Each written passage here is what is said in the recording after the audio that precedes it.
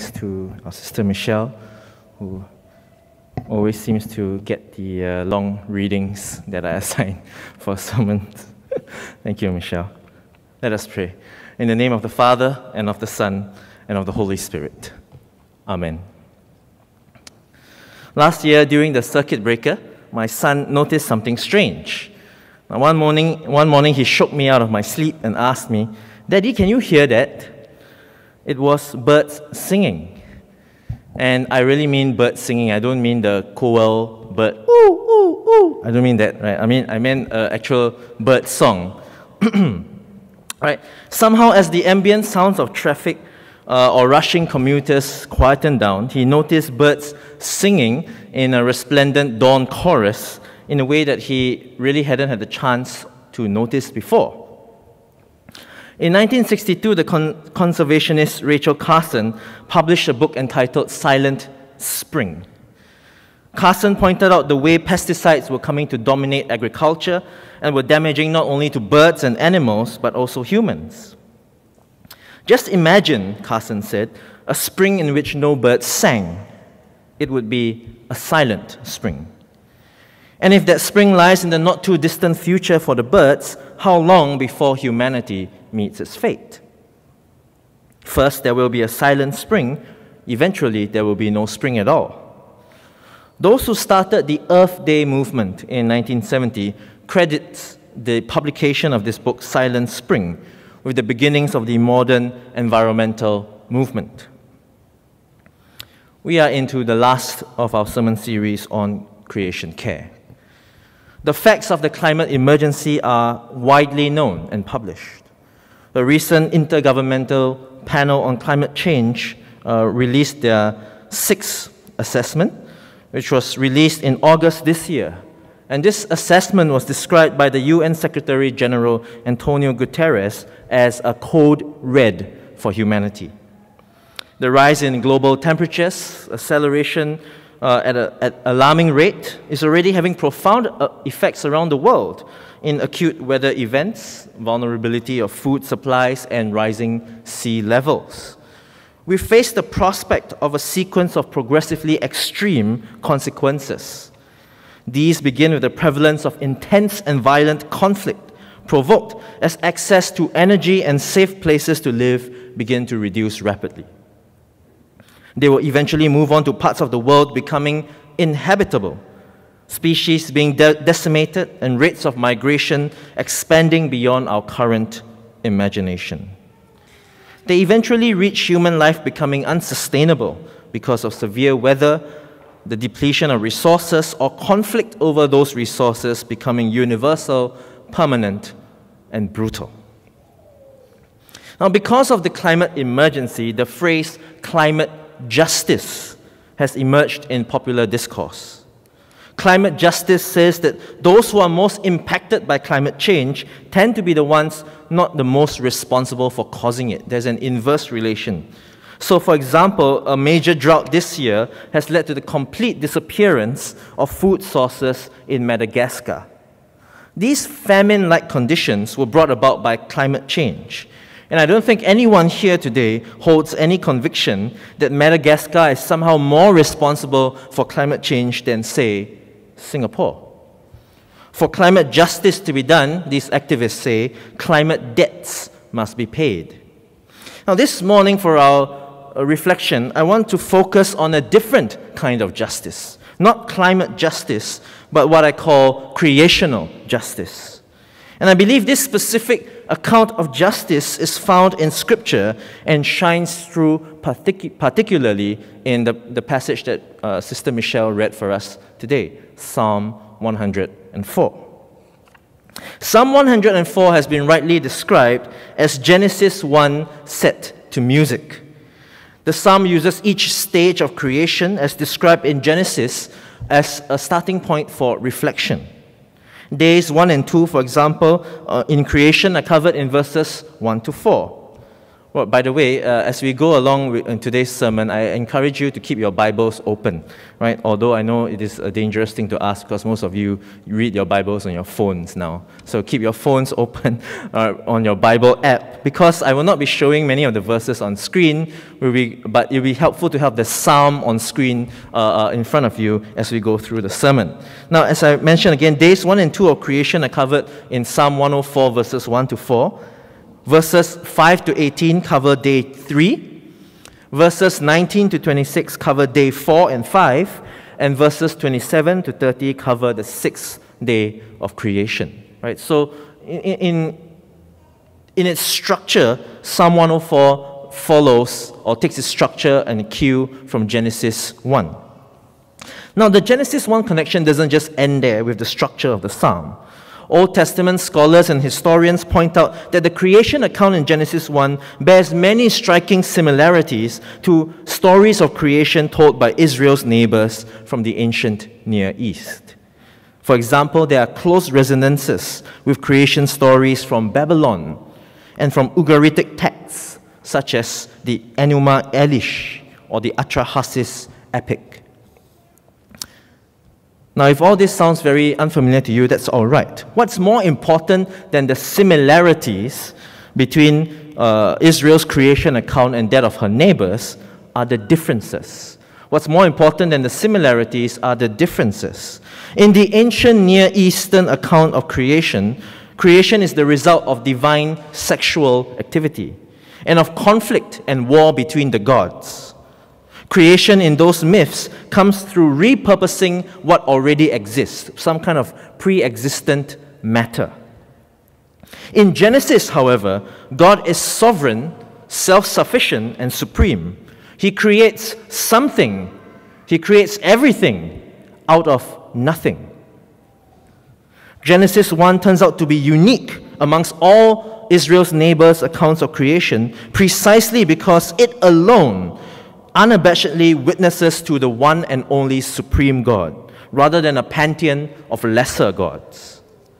The goal of Genesis 1 is not so much to be a scientific blow-by-blow account of creation, but instead to review creation's source and origin in the hands of its creator. Like Genesis, Psalm 104 also bears many similarities with hymns from their neighbors in the ancient Near East. Particularly an Egyptian hymn called the Great Hymn to the Sun. Yet again, it is not the similarities that should trouble us, but the differences that we should look at. The difference between the Egyptian version is that the Egyptian version worships nature as gods. It worships the god sun and the god moon, for example. But Psalm 104, as you have heard, is resolute, like Genesis 1.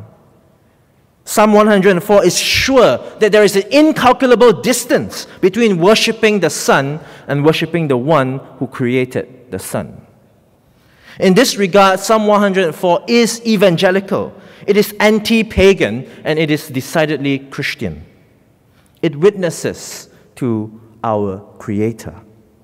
This is its main message, to look at creation and from creation try and think through to the Creator.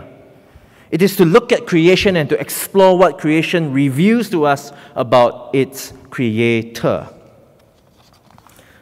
Psalm 104 paints a more colorful and vivid picture of God than Genesis 1 does. The psalmist describes God in verse 1 as clothed with light, splendor, and majesty.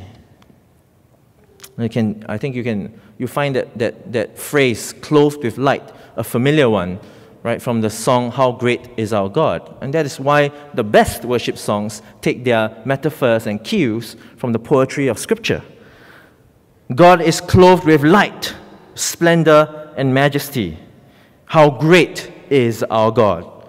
Not only that, He is not only the originator, but an ongoing sustainer of creation. God, verse 5 says, set the earth on its foundations and created, as verse 8 says, mountains and valleys to the place that God appointed for them. So that's original creation. God puts things in place in creation. calling forth order out of chaos, creating something out of nothing. But God also sustains creation, as verse 10 explains, making springs gush forth in the valleys. Or as verse 14 says, causing grass to grow for the livestock and plants for men to cultivate. So it's an ongoing sustenance of creation as well. Not only in originally creating the things there, but in its processes, how it continues to function and flourish, God also does that sustaining work. Now, verses 27 to 30 talk about this in detail, and I'll read these to you. These all look to you to give them their food in due season. When you give it to them, they gather it up. When you open your hand, they are filled with good things. When you hide your face, they are dismayed. When you take away their breath, they die and return to dust. When you send forth your spirit, they are created, and you renew the face of the ground. This is not an account of God's work as one-time creating, but that every moment of our existence relies on God's power and spirit for sustenance, for existence. He makes possible all the conditions for our continued flourishing and existence. Here is a God whose love is not only generous, but consistent, trustworthy, eternal. He is not a God who rests on his laurels and creates something and then throws it away. Now, my son enjoys making Lego vehicles, and he takes pride in them. He isn't content with the status quo, but day after day, I see him tweaking with creation, with his with his products of his creation, making sure it's in good shape, sometimes improving on his design, and I very often have to order him to put it away to go to bed. And many times I have turned in the middle of the night and slept on one of his creations in bed with me. That's how much he loves it. Now, I want to think of God on an infinite scale, and of course in perfection, doing something like that with creation.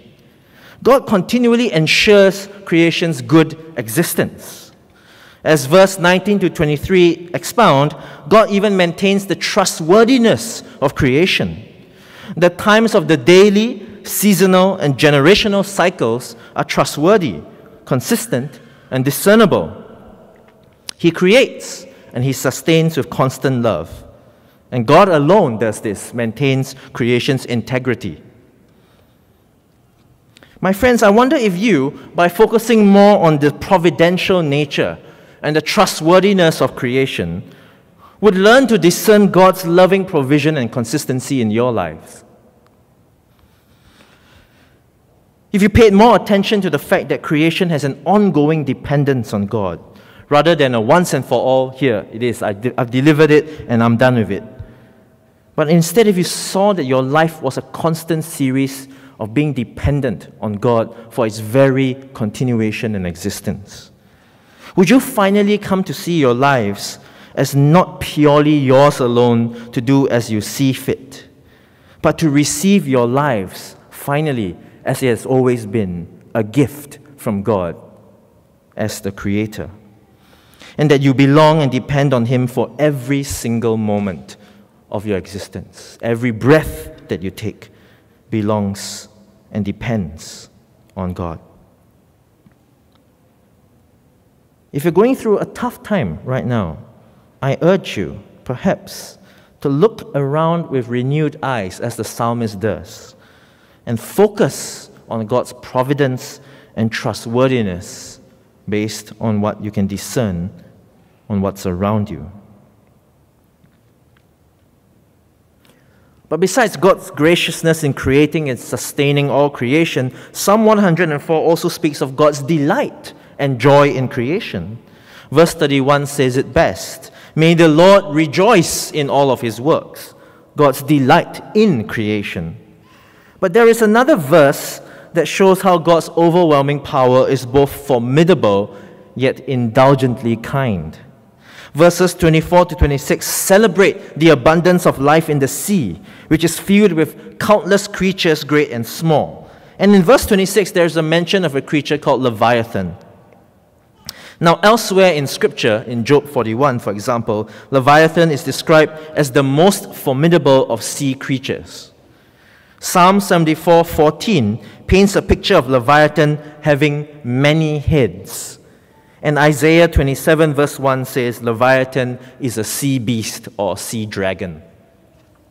Now, in most of these contexts, Leviathan is a dangerous, powerful evil. Right? Leviathan is evil, or a personification of evil. But Psalm 104 flips the imagery on its head, presenting Leviathan as God's own creature, which enjoys its God-given habitat, the sea. What's more, Psalm 104 says that God formed Leviathan precisely that he might play in the sea. Now, this one verse alone, verse 26, should help to correct decades of poor Christian education, in which we have been taught to think of God as a sour-faced, calculative old man who sits up high in the heavens, taking note of every little infraction or mistake that you make. I see you jaywalked today, on 24th of November, right? Someone opened the door for you and you didn't say you're welcome or thank you, right? If someone opens the door for you and say you're welcome, that's a bit rude, right? But someone opened the door for you and you didn't say thank you. And we have imagined that God is this giant calculative accountant of every right and wrong that we have made, and every small little thing he will one day bring to account to make us miserable. The psalmist has no such illusions about who God is. God is the kind of God who creates and tames such a beast as Leviathan. For what? So that it might play and delight in the oceans. God is an overwhelmingly good creator who can redeem even an evil like Leviathan so that it can playfully enjoy God's goodness. If you need more proof of this, read verses 14 and 15. God has designed our needs to be met handsomely by the world, but not just bread, oil for our faces to shine, although I admit my face generates enough of its natural oil. Not just food, but wine, so our hearts are glad. This is not a description of pure functionality and survival. This is of a thriving happiness for creation. And it's not just human happiness that God is concerned with. Verse 18 says, the high mountains are for the wild goats.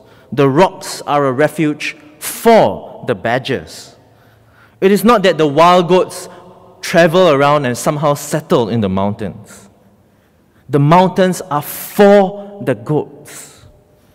The badgers don't seek refuge in the rocks. The rocks are created for the badgers. God's design for creation is a truly joyful vision. The sea for Leviathan to play, the mountains for the goats, rocks for the badgers, oil for our faces, and food and wine for our hearts. This is a purposeful creation. Reflecting on this should help us place an emphasis on God's joyful intention and design in creation. Now, I think too much of the discussion on climate change is focused on pure survivalism and the conflict that it creates, for example, between the young and the old. In a very famous speech made by the activist Greta Thunberg, she says, "You have stolen my dreams."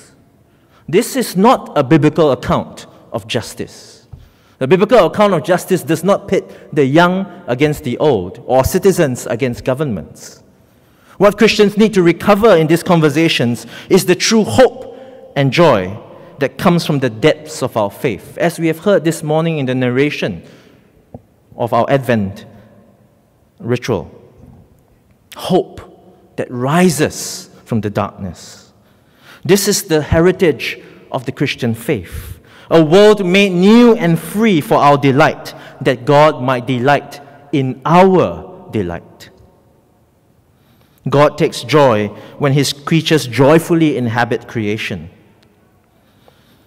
My brothers and sisters, I want you to consider how you can work to help all creatures, great or small, even Leviathan, to one day find their place to play in this world. I want you to think about that. I want you to imagine bringing this attitude to a toxic work relationship or a troublesome task, asking God, how can I uncover the joy in your design, in this task, or in this conversation, or in this relationship, so that all of us involved might delight in it? I believe that if you took this attitude of trying and discerning and trying to work for God's joy to be uncovered, you may find that life in this world is not as miserable as everyone says it is.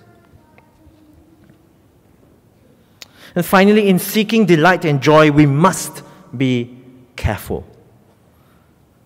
The problem with us is that we have given in to the error that we are the center of the universe.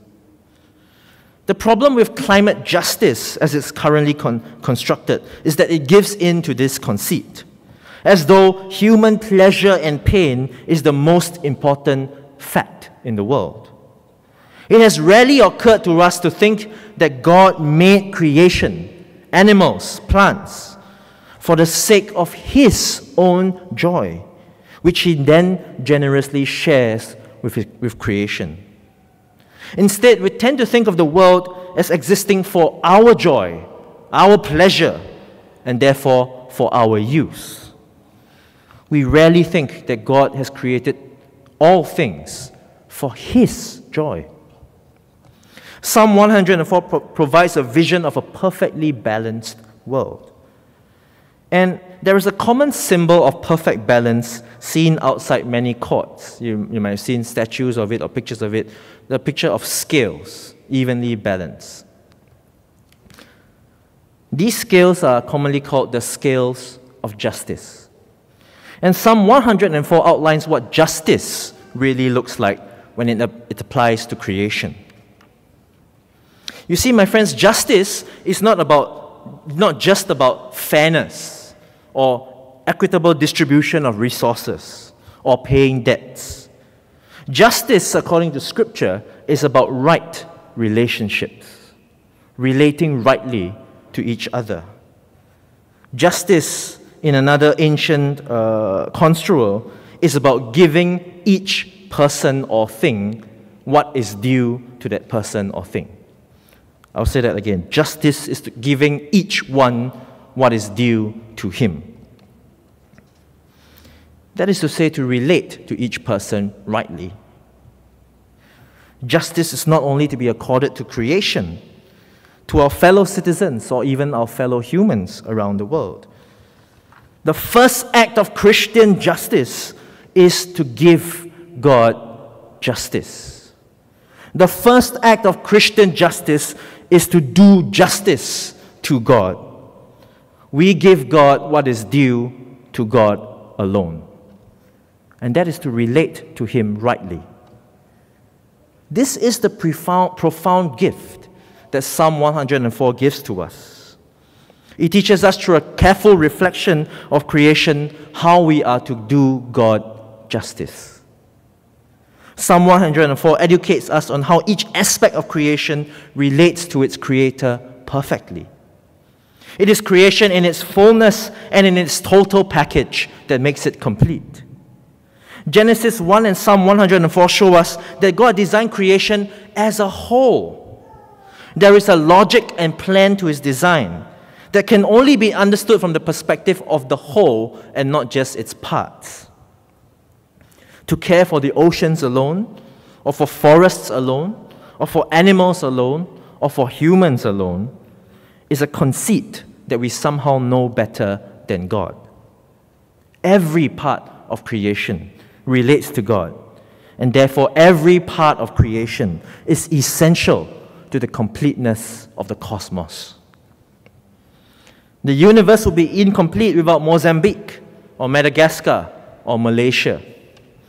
It would be incomplete without man, but it would be equally incomplete without the birds, the skies, the fishes, and the oceans.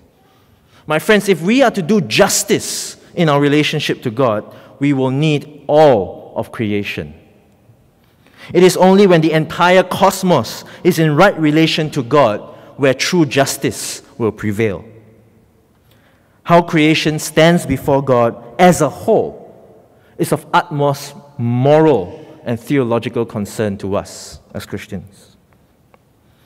In other words, it takes all of creation to do justice to the Creator. The psalmist points out that if we want to relate to God rightly, we need to relate to Him in creation as well.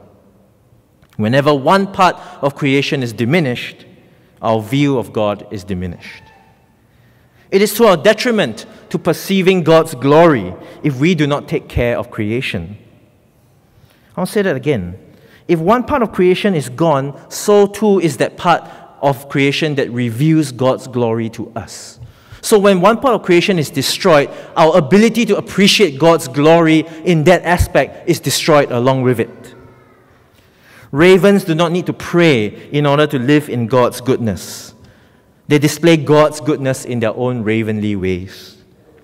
Insofar as the cedars of Lebanon are who they are, as the beasts of the forest creep about in their beastly ways, as long as young lions roar for their prey and seek their food from God, they all display some aspect of God's goodness.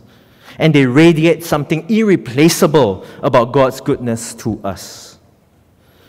If the lions disappeared, if the ravens disappeared, something fundamental about how we understand God's goodness disappears along with them. In fact, Psalm 104 suggests to us that God's goodness is so diverse, so rich, that it cannot be adequately represented by one single geographical feature or climatological phenomenon or creature. God produced this immense diversity in creation so that creation as a whole might testify to the superabundance of God's goodness. God's goodness is seen in the many diverse creatures and our ecological relationships to each other. Birds living in trees, goats in mountains, badgers in rocks, grass and livestock, humans and plants. The entirety of the cosmos is God's valuable possession and a manifestation of His extravagant goodness.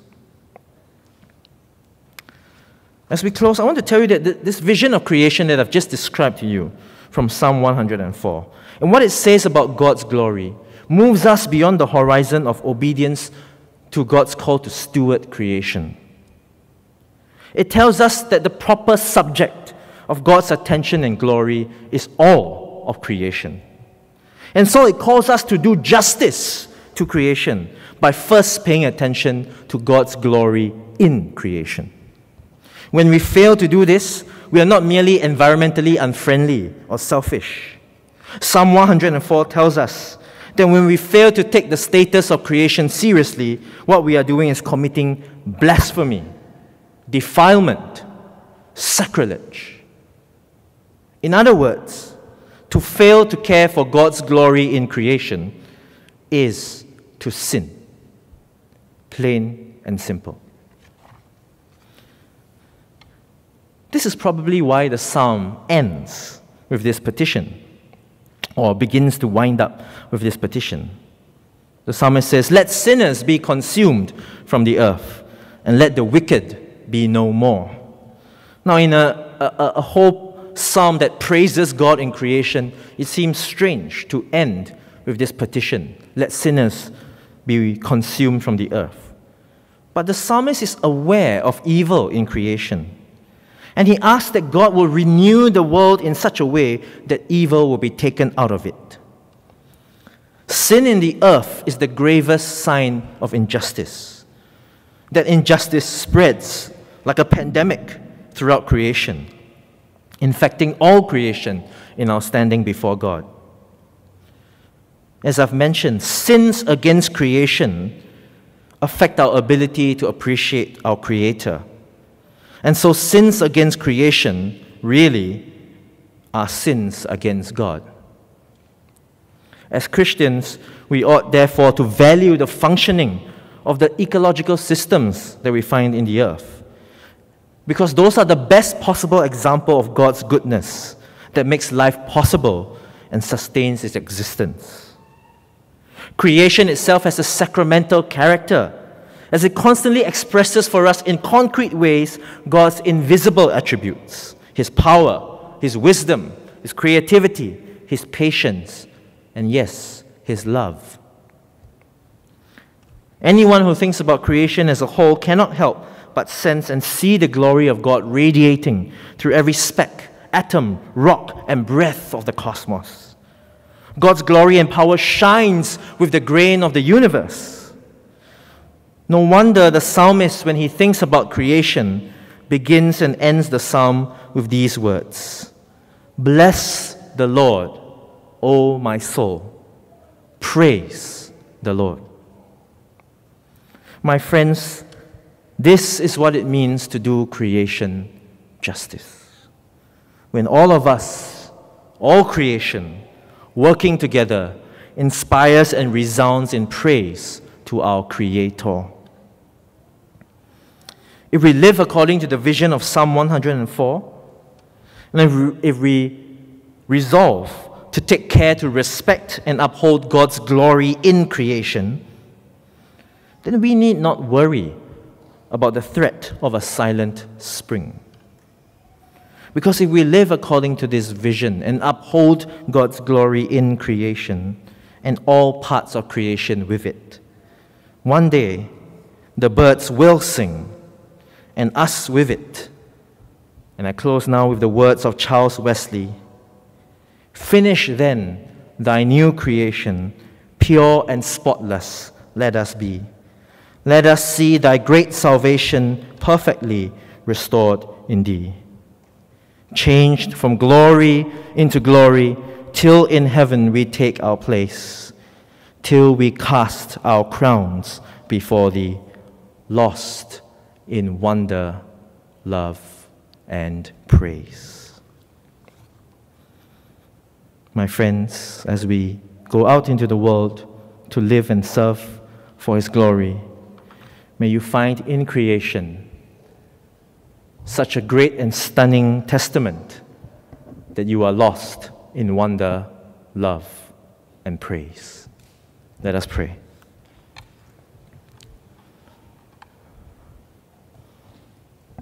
Lord God, we acknowledge you are the creator of all things, the sustainer of all life, the beginning and the end, in whom there is perfection and goodness and beauty and truth and love. We ask now that you will renew our eyes as we come here in worship as a church, that we will have the scales fall away from our eyes and give us a renewed vision of a world made free, delighting in your grace. With those renewed eyes, help us turn and go out into the world to live, to serve, to uncover traces of your joyful design always and everywhere in all situations and circumstances. And when things get tough, help us to look around to see the providence of creation, the trustworthiness of creation, the goodness of creation, and remember that all these point to your providence, your trustworthiness, your goodness. And as we do so, let us be led again to be on our knees, lost in wonder, love, and praise. Through Jesus Christ our Lord. Amen.